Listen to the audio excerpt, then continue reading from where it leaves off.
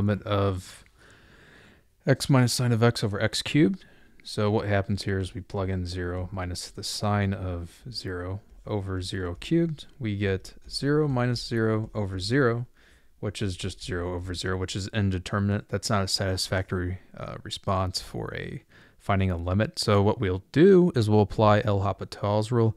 We're actually going to have to do it several times here. So to do that, we'll take the derivative of the top, derivative of the bottom. So we can try plugging it in again. We get 1 minus cosine of 0 is 1 over 0, 3 times 0 squared. So we get 0 over 0. All right, so then that doesn't work, so we'll take the derivative again. Derivative of 1, 0. Derivative of cosine is negative sine, so we get negative, negative. It becomes just positive sine x, and then we get 6x. Try plugging in 0 again. We get sine of 0 over 6 times 0 is 0 over 0. It's probably the last time we'll have to do it because we'll just have a constant on the bottom here. All right, take 0 again, or take the derivative of the top and then the derivative of the bottom again.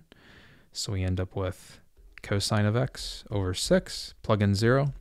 Cosine of 0 is 1 over 6. And that's it.